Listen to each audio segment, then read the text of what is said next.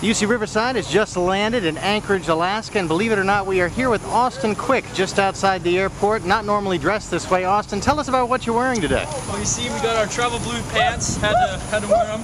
You got a nice little jacket for a good $19.99. Then you got to go with the puffy hat, which is exclusive. That was also $9.99. So I'm a bargain shopper, but I got to stay warm.